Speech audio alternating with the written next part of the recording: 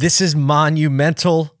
Welcome to episode 100 of the Clarity Compressed podcast. My name is Paul J. Daly. I am still your host, and we're going to insert some really triumphant thematic music right here. And roll the intro.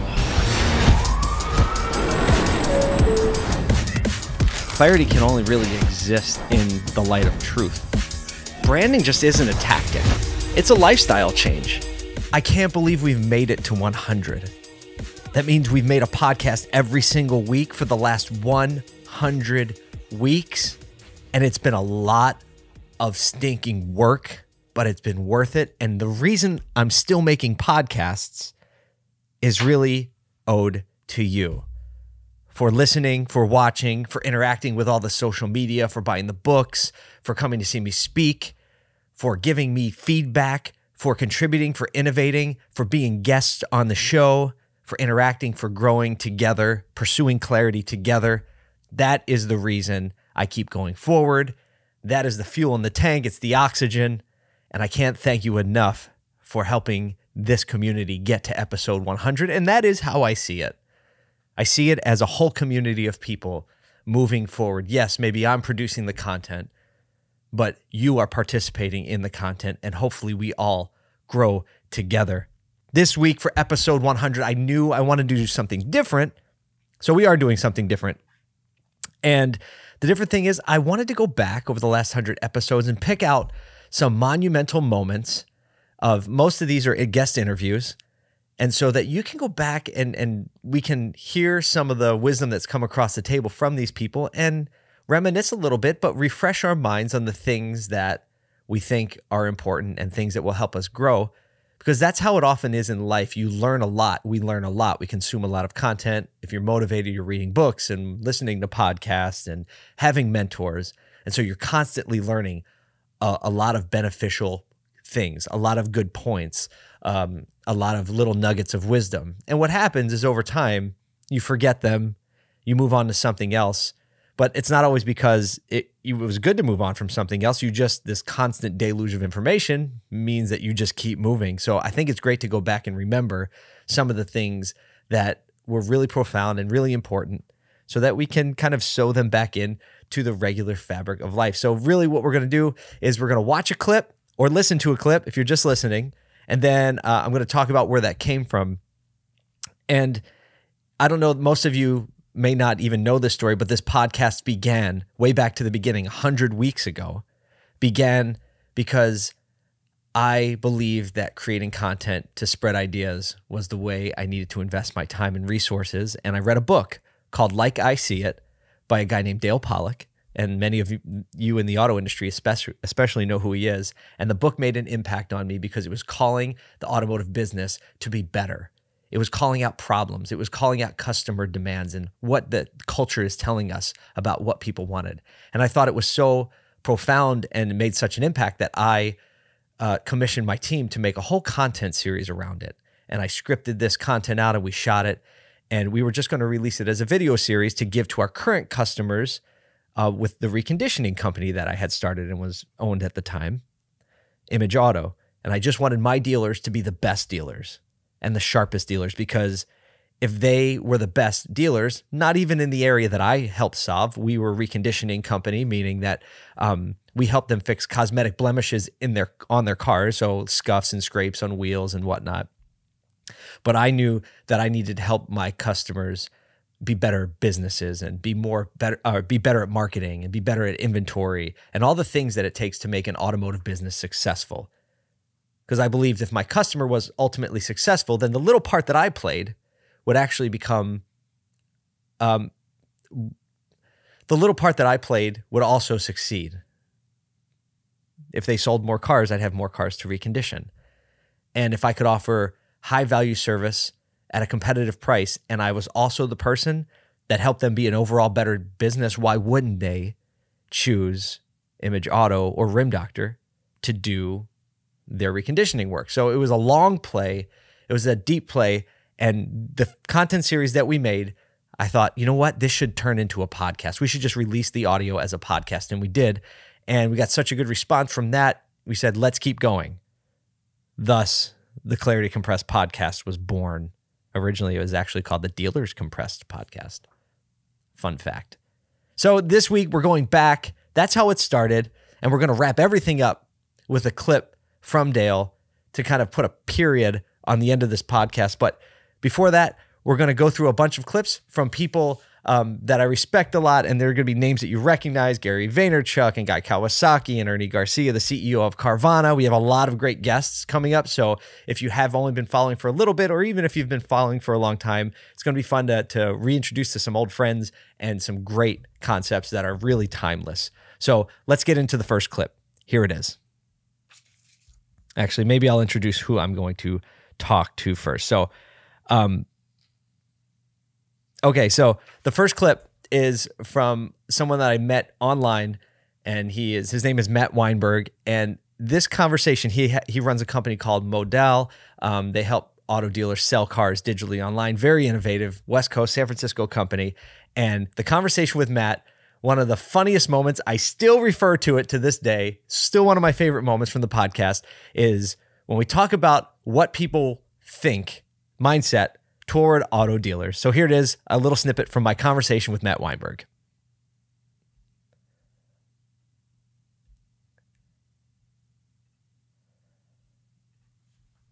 First thing that we would do when we would do internet sales process training is we'd sit down with the GM or dealer principal, and I'd say, Paul, so you just had somebody go on your website.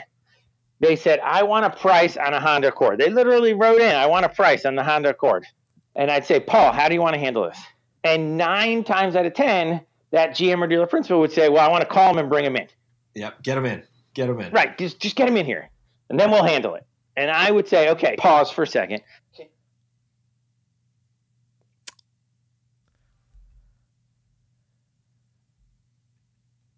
Can you give me one word to describe how customers feel about car dealers? This is if you could only use one word, what would that be? And I do this again today, but back then they would say things like, and they say the same things today, untrustworthy, sleazy, slimy, things like that. My favorite answer, by the way, that I ever received was suspect. There it is. And I love that answer because I don't think that the consumer automatically assumes that you're untrustworthy, slimy, or sleazy, but they suspect you might be because you're a car dealer. But no matter what they shared with me, we would kind of do word association until either they said the word fear, or eventually I would say, look, all of those things lead to a visceral emotional response of fear. 100%. Because they suspect that you might be sleazy, slimy, untrustworthy. They are afraid. Right. They have fear. So when they come to your website and they're thinking, okay, car dealer, can't trust them, but you know what? I need a car. And they submit a lead back then for a price on a Honda Accord, and your response is to call them and say, hey, don't worry about price. We've never lost a car deal on price. When can you get in here? There you go. Did you alleviate their fear or exacerbate it? Oh my Did you gosh. get further? I love that clip. I especially love the way he said suspect. I talk about it all the time. If you know Matt, it's like quintessential Matt. The point of that clip is that it's very easy to ignore what the customer data and the customer response is telling you, because you have in your mind what you really are, or how they should, or how you want them to react and respond to you. The automotive industry has done this, and now I see massive shifts since I recorded this. It's almost been 2 years now. And in the last 2 years, I've watched the industry respond to this. And I think we're only at the beginning. We're only at the beginning of the early adoption curve, where now it's starting to gain momentum. But back then, 2 years ago, it was very, very new and fresh. The customer, when they tell you something, you have to listen. You can't think that, well, you know better than how they feel. No, your brand, your product is a feeling. And if you ignore that feeling, well, then you're ignoring what your customer wants. And the whole thing breaks down, becomes more contentious, more expensive, slower moving, and in the end, every single person loses. So I love that first clip from Matt. I'm glad we started off and kicked off with that because, boy, it's one of my favorites. And the principle is applicable across any industry, anywhere, anytime, in any time period, 2020 and beyond. It's my friend Matt Weinberg. All right, next clip. Oh my gosh, this next clip, as I'm looking at the list, this guy needs no introduction, but I'm going to give him an introduction anyway. Many or most, or maybe all of you listening to this podcast have either had some level of interaction or understanding or knowledge, seen some content from the one and only Gary V. It's Gary Vaynerchuk, someone that when I recorded this podcast or when I recorded this interview, I was all nervous first time I ever met him. I just kind of guilted him into doing a quick interview. In the 2 years since, I've built a relationship with him and his organization, Vayner. I've been there many times, worked together in closed room situations many times as a Vayner mentor client. He's helped me start the agency. His team has always been there for me. But this conversation with Gary is so near and dear to my heart. I embodied this principle way before he said this. A lot of other people in the industry will talk about this principle, but really foundational principle of leadership and accountability. Here's the one and only Gary V. What CEOs and business owners have done a good job with, especially in big companies, is somehow manipulate the conversation that it's not their fault. Like, whose fault is it? Like, it's his fault. It's his fault. It's my fault. Like, if you're in charge of your shit, it's your fault. Right. So no, I don't see a difference between people and organizations because the organization is following the lead of the singular decision maker. And I think the reason I've also done well in business is I go into industries that I know nothing about because I go into them. When I talked earlier about opening a car dealership and hurting people, I mean it because I wouldn't know anything. I wouldn't know margin. I wouldn't know location. I wouldn't know anything. But in a year, I would know everything from a different perspective. And in that new vision, I would have advantages over the market doing it the same way. I would know they would do it the same way. And then I would exploit what they were doing with my new shit. And that's why I tend to win. So reinvention, is that just a way of life? Yeah, it's the cost of entry of being successful at all times. There you have it. As you probably expected, no holds barred, in your face answer. When I was interviewing Gary, talking about executives and leadership, company leadership, there is a response from somebody who has absolutely owned it over the last 2 years, over the last 5, 10, I mean, all of his life, but taking responsibility as a leader. And at the end of the day, being willing to say it's my fault, not blaming you, not blaming you, not blaming the market, not blaming the other person, not blaming a conflict that's going on, not blaming who's in the Oval Office. It's my, I'm sorry for the, no, what's rocking? Get out of here. Not blaming people. He says that's why he's been successful in business is because he understands that. It's really a principle that I try to embody and I want to grow in. I'm not always there. But the second you start to blame something else, if you think about it, you're letting go of control of the result. You're letting go of accountability. And the bottom line, accountability in business is about ownership, span of control. And when you ignore that, and when you want to pass the blame, and when you want to figure out a way that it isn't your fault, well, then that's the very first step on a long road that you don't want to go on, where things are out of your control and you're just a victim to what's going on around you. I mean, look, Gary will always give it to you straight. He gave it to us straight there. And I like at the end that reinvention is the cost of doing business at all times. And I think that that is never an old concept. It's never going out of style. Again, something that will never, ever, ever be untrue. Reinvention, innovation. You want to grow? You want to grow a business in this climate? Well, you have to be committed to innovation. You know how I say innovation is a choice? It's a choice. You can be accountable to it, for it, all the time, every time. And it's the cost of doing business at all times. So really great to see Gary jumping in at the number 2 spot. I think this might be chronological. No, it's not. I don't know. It's not. All right. Next guest. That didn't suck. That didn't suck. That didn't suck. Okay, I'm not going to sing the whole song, but if you know what I'm talking about, if you've seen that commercial, this conversation is one that I had with the CEO of the publicly traded company Carvana, major disruptor in the automotive space, major disruptor kind of in the technology space too. This conversation I had with Ernie about, I mean, it was over this past year, so it's kind of modern, very current.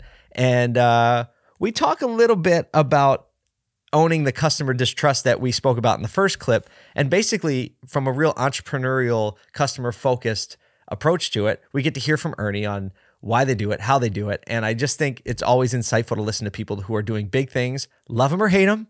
They're not profitable yet. Everybody wants to throw stones at that. But what they do right and what they are crushing is listening to what the customer is saying and taking accountability and responsibility for it. So here's a little snip from my conversation with Ernie Garcia, CEO of Carvana.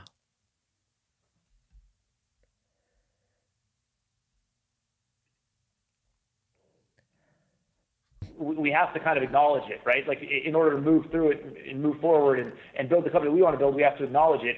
And we don't mean any ill will at all towards dealers, but we got to communicate to consumers, and they have a view, and we feel like we understand that view, and so we're going to speak to them. And then once we're speaking to them, I think maybe that makes things a little bit uncomfortable. But I think it kind of is what it is.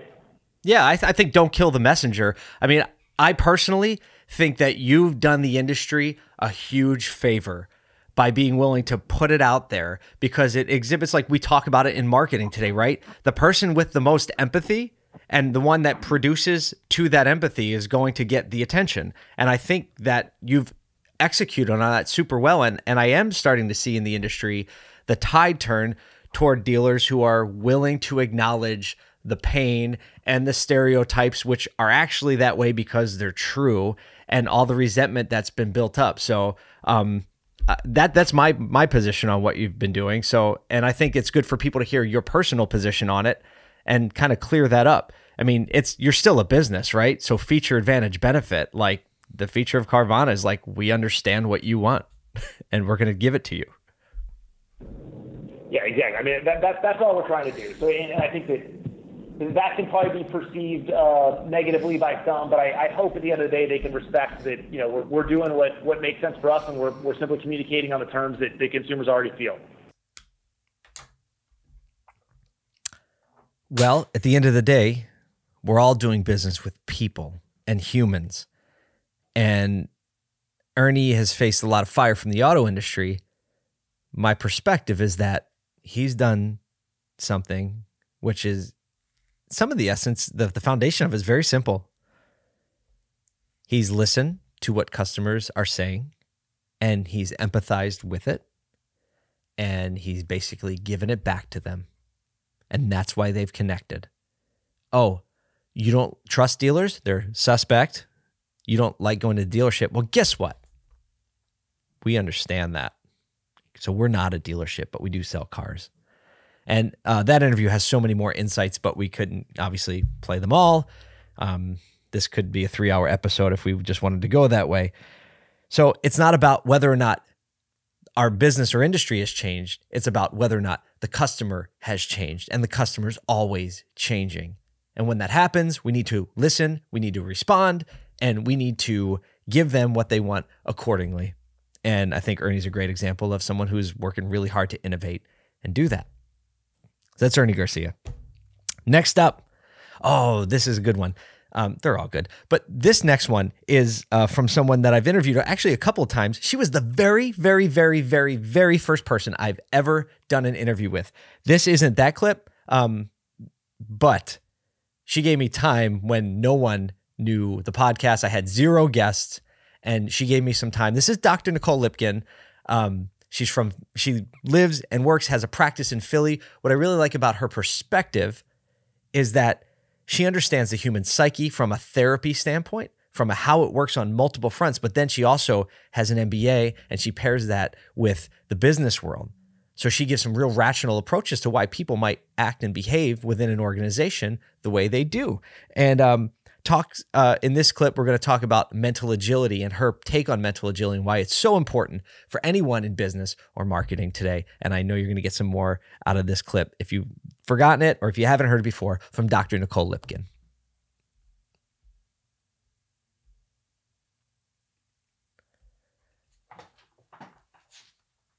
Fun. You know, I like that. Love it. That combination is great, I think, because people that just go into the business world and organizational side, they don't have the advantage of really getting their minds around like the root issues. Like you see them play out in a business, but the closer you get to it, you realize like these are like the same issues. They're just manifesting in this organizational way. The bottom line is like until we're all robots, until the robots take over, it's humans that we're working with. And so therefore you need to understand human behavior.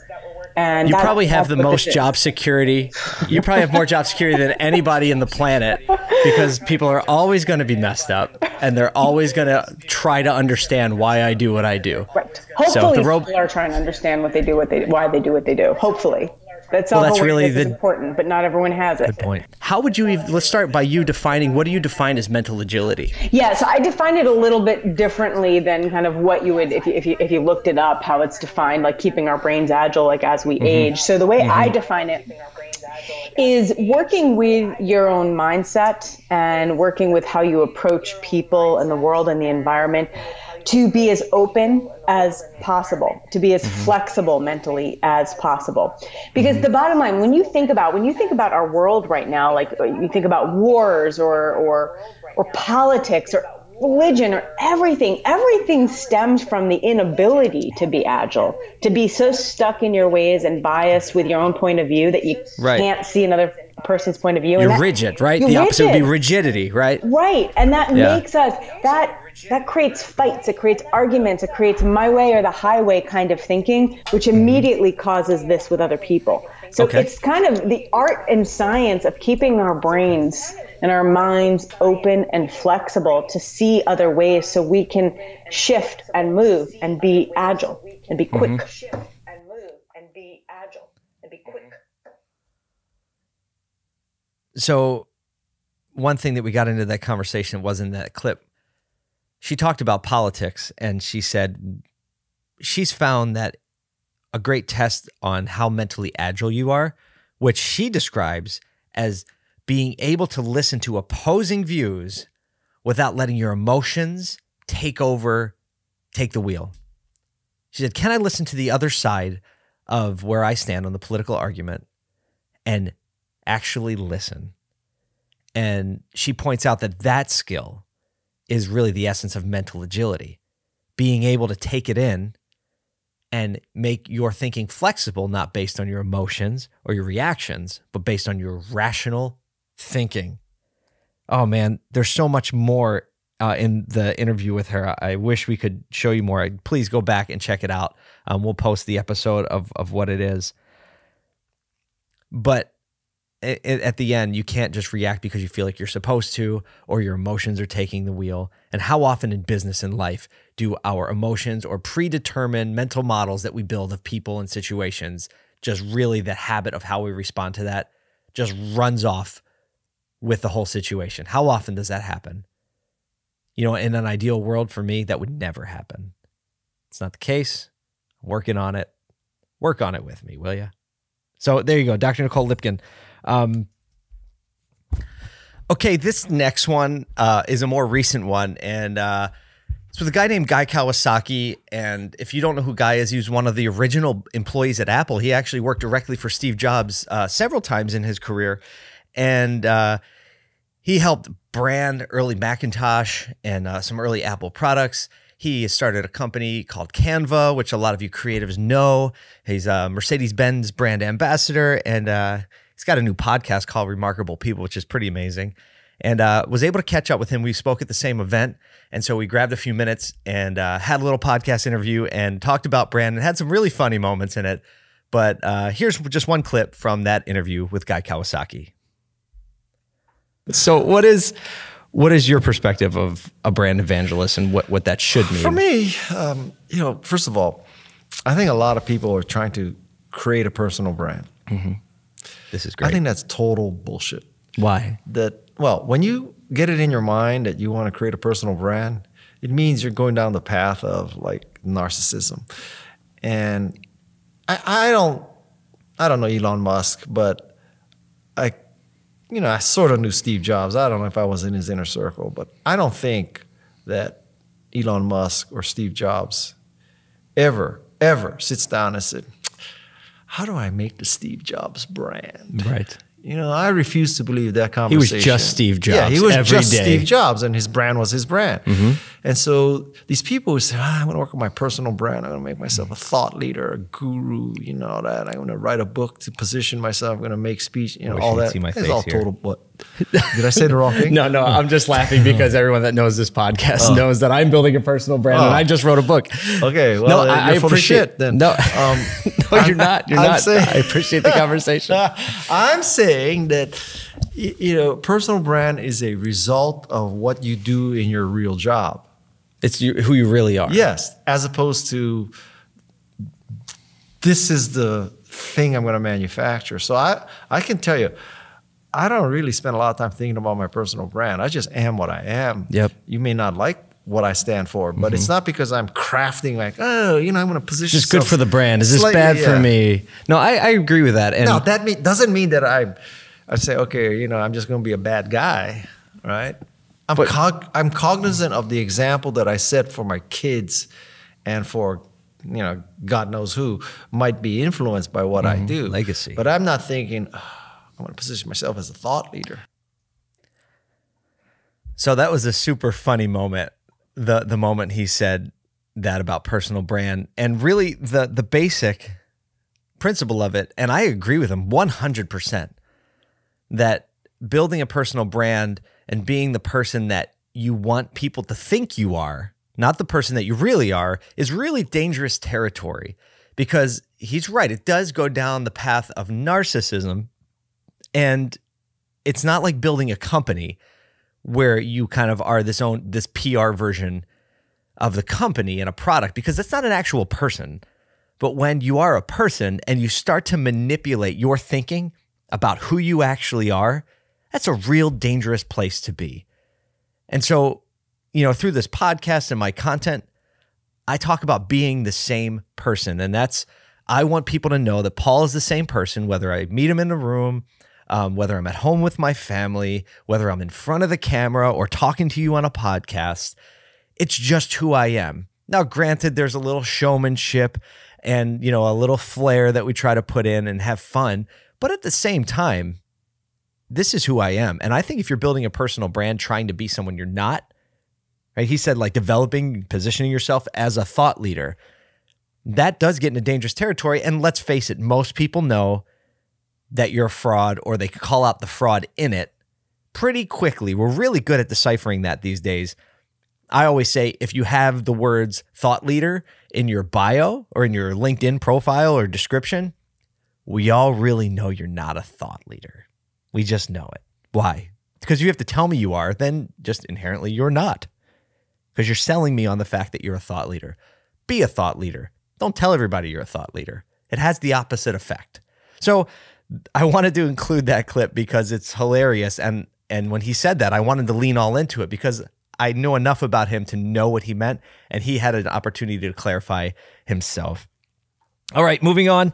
This next clip is from probably one of the most shared and responded to episodes of the podcast that we did, and it's a recent one where I talked about a principle called the transaction of growth. And this is a context in which I put that growth actually costs something, and going through many, many transitions of growth over the last, 16, 17 years in business, I begin to lean into it a little bit more and identify it. And once you can identify where you are, it's a lot easier to push through to the other side. So here's a clip on the transaction of growth.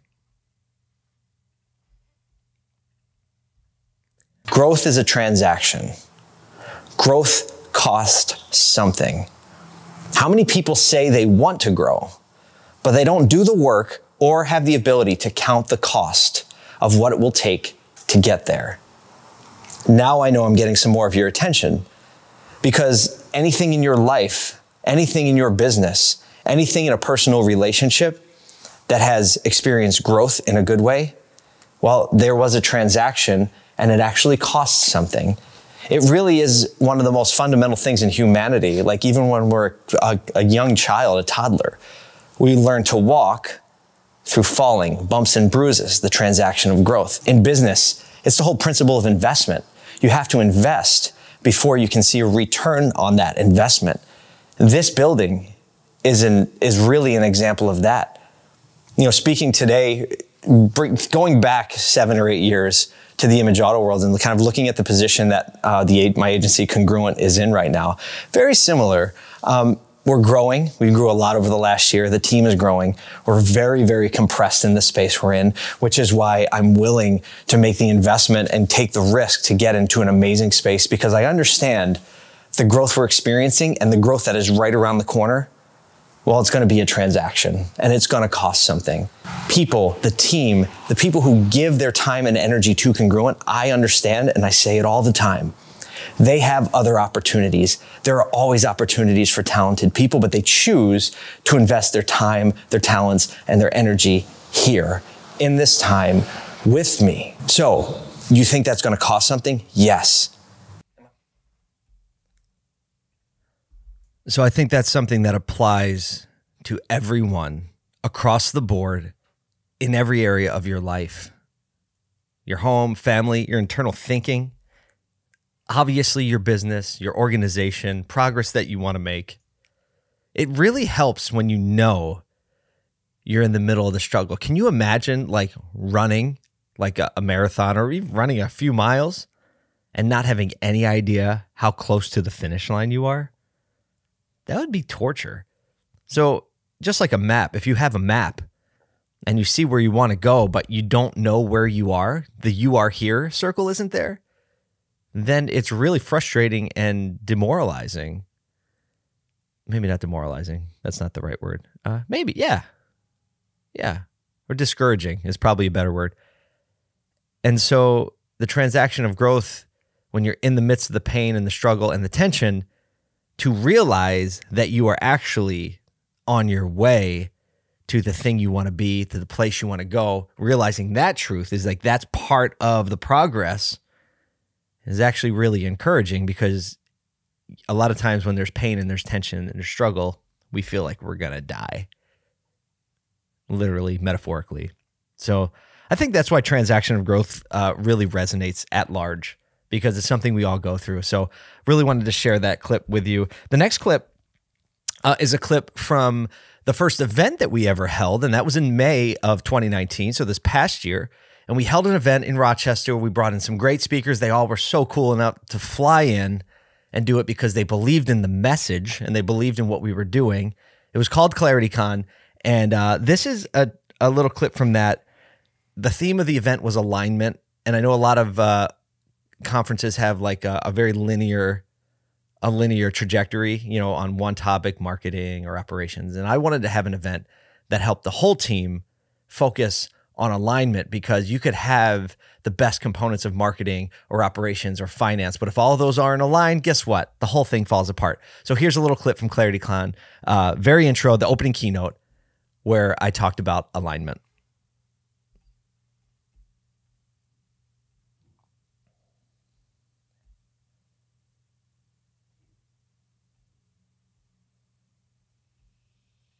If I can only find it.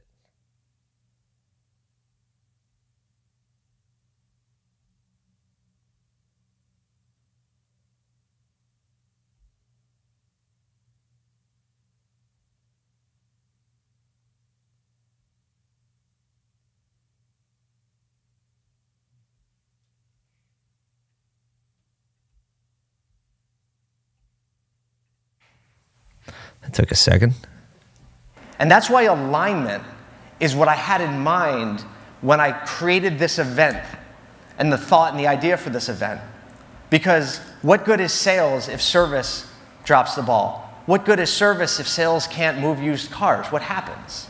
Out of alignment. What happens if your people strategy doesn't line up with the needs you have to fill the seats on the bus? So inherently, we're here today for alignment.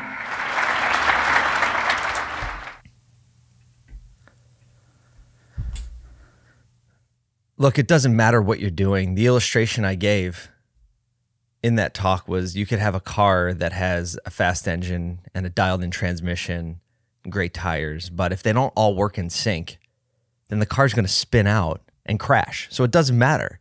If you don't have alignment, alignment is the ultimate KPI. A business could have great assets, but if they're not aligned, guess what? It doesn't even matter. What a waste. I know you've known people in your life that have amazing amounts of talent, but they can't keep their life on the rails practically. And what do we say? What a waste. What a waste. So alignment was the main trajectory of that event. It's going to be a growing trajectory within this next year, 2020, for me, this content in my company. And I hope that you get a little bit from that, encourages you a little bit to focus on alignment, because if you don't, guess what? It doesn't even matter. All right, next clip. Oh man, next clip. One of my favorite people, one of my very favorite people, Claude Silver, the Chief Heart Officer at VaynerMedia. Claude, she's a very special person. Talk about someone who is in touch with the human needs and how to bring those together. And not only to, she's kind of a champion of like, look, when you're at work, it's not just your professional life, it's the whole person at work. So the whole person needs to be encouraged. The whole person needs to be grown and developed. And when that happens, well, the professional output is better too, but the holistic output and the legacy of the impact you made on somebody's life is better as well. So here's where Claude and I have a conversation in her office at Hudson Yards in New York City, talking about you just have to care about people first.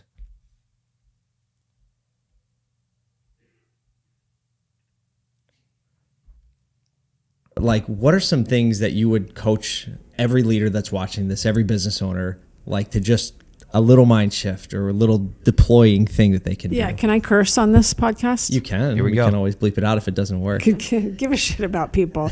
The fact of the matter is, no matter if you are talking to car dealers, you're talking to dentists, you are talking to marketers. Like for real, not like fake because I'm supposed to. Yeah, like, hey, how are you doing? Yeah. How is your aunt? She's in the hospital. I heard your cat died. Dude, I heard your son got engaged. How's that? Thing is we all of us, every single one of us, we cut off half of ourselves when we walk into work and pretend that we don't have this other life. Why do you think that? I think back in the dark ages and maybe the 50s, 40s, I wasn't around. So we were separating work and life. Mm-hmm. And there were roles that helped us separate work and life. So glad that's being broken down. Dad went off to work. Mom stayed home in the kitchen. And Dad went off to work and closed off the fact that he had this other life. Maybe he had a photo of mom and kids on the desk. But we segregated and separated ourselves. Yeah. And I also think that carried its way into the world of HR, by the way, which I'm in and needs a complete rebranding because we are in the business of people. And that means it's my responsibility, and as a business owner, it's your responsibility, and it's as a coworker, it's your responsibility to care about other people and the culture that you are working in. All right, we're going to have to move on. Time constraints. So as you can see, Claude and I really see eye to eye on a lot of things. And I think you can, from even that little clip, you can tell why I like her so much is because those things are the things that I care about most in my business, and that's the people. And fortunately, I live in a day and age, and you live in a day and age when you can make people the very center of your efforts, and you can use that to make a business thrive or an organization thrive or even your family thrive. So I'm always happy to introduce more people to Claude Silver. I hope that more people find out about her through this little snippet. Back in, go watch the whole episode. Go check out Claude's stuff. It's really just a daily drip feed of more of what you just saw. Moving on, probably one of the most unique individuals we've had on the show is Jesse Cole, the owner and CEO of the Savannah Bananas minor league baseball team, who, let me just say, when you go to this place, it's an experience. These games are sold out in an industry where these games don't sell out like weeks, months in advance. And it's because he pays attention to what people actually want. He's an expert on customer experience, understanding what people want, what they don't like, and doing the things that they want and not doing the things that they don't like on a very consistent basis and unapologetically. So here's the very engaging, entertaining, and kind Jesse Cole.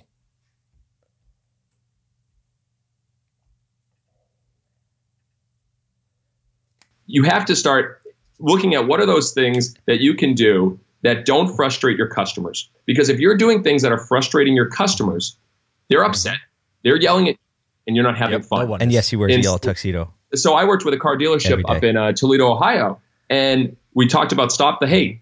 They formed a Stop the Hate campaign. They had all of their people send out to their family and said, what are the things that you hate about a car dealership? And they had tons of lists. And they said, all right, what are those things that we can eliminate right now to make a better experience for our customers? It's a bigger picture. And so once they started eliminating that, they had less frustrated customers. People are coming in happier. And so you got to start from the beginning and look at, well, obviously they don't like all these ads thrown in their face. They don't like people rushing out to them. What would be the perfect experience for you? And it's a big picture, but we start with that. And then again, make it fun. They have cornhole sets now in their dealerships. They make it fun for their people to actually have a good time. And that is really the essence of why his business has been able to grow. He's been able to create experiences that people love, and they tell other people around him. Before you know it, everybody wants to be a part of it. If you can do it in minor league baseball team, like what he says, like, hey, we decided we're going to have a circus and maybe a baseball game will break out. So he's got breakdancing first base coaches, like literally. They had to teach him how to be a first base coach because they hired him because he knew how to dance. It's crazy. Check him out on social media. Yellow Tux Guy, Savannah Bananas, Jesse Cole. I'm going to go down to a game with my family this summer. I cannot wait. And I'm glad you were able to meet him here on the podcast. All right, rounding the corner.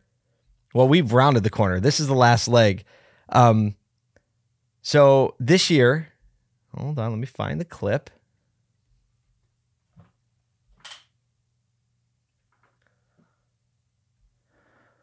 So this year, I released my very first book, and it came out of a desire to share this message that marketing is a very human thing, and especially in the automotive industry, I wanted to attract and get the word out and rally around the dealers around the country, which I think is probably about 5% of the dealers in this country that believe and are willing to move their businesses in a human direction, meaning that we're not in the car business. And whatever you sell, whatever industry you're in, you're not in that business. You're in the business of motivating people to work toward a good end. You're in the business of connecting with the needs of your customers. You're in the connection business. You're in the great place to work business. It's simple, but it's not easy because it's easy to say, well, I sell this widget. I'm in the widget business. No, that is the output of the business you're really in. So in this clip, I give a little excerpt from the book called The Automotive Manifesto. And if you want more about the book, you can go back to this episode or you can check it out. We'll link it up. But here's an episode where I kind of talk about this. This kind of brings my thinking full circle in marketing this year. And this comes from chapter 2. The chapter is entitled, You Must Connect. It says, connection has always existed.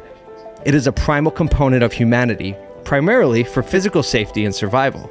Now, in addition to these baseline needs, our modern society allows us to connect in much deeper and more frequent ways. Human connection now occurs on every level, from important things like new babies, down to the most superficial of things like your friend's weekend outing, your team's latest free agent signing, or that funny noise your dog makes when it sleeps. Either way, social media has made it possible to generate countless touch points, all of which determine our level of connection and affinity, or lack thereof, to the world around us. You must connect, but what does that really mean? It's all about connection. It's all about connection, which is why my agency, Congruent, I say we're a connection agency. We're not a creative agency. We're not a marketing agency.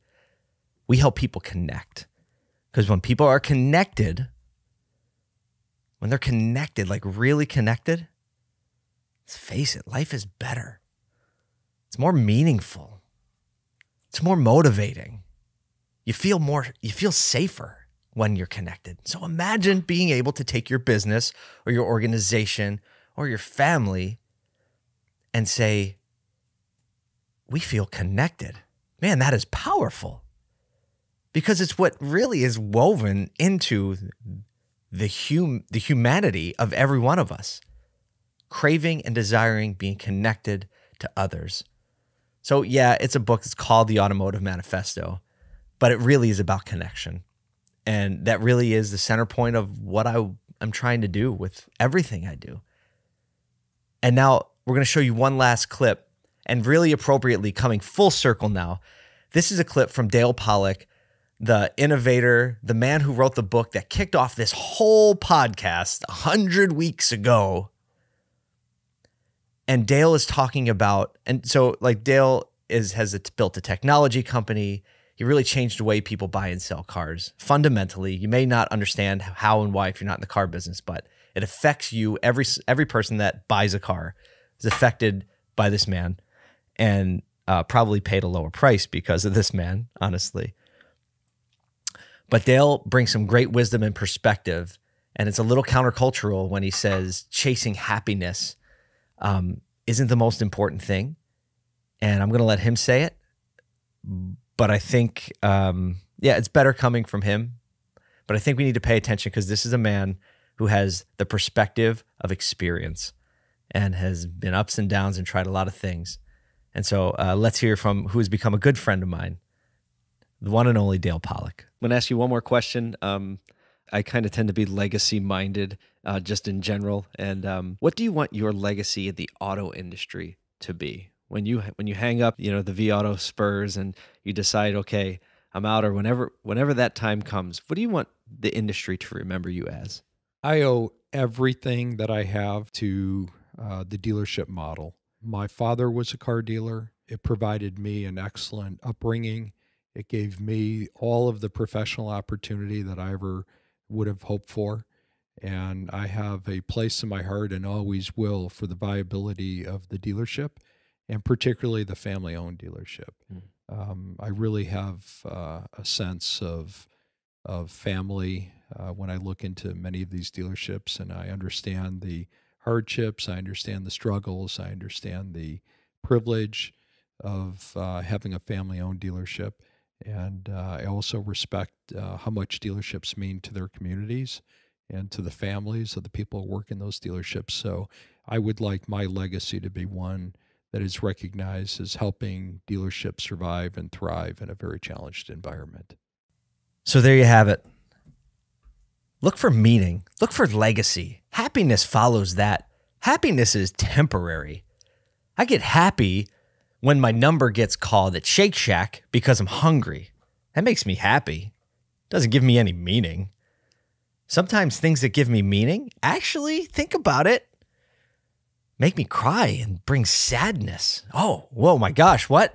You're sad. You can't be sad. You're supposed to be happy. And if you're not happy, that means you're not doing anything meaningful. No.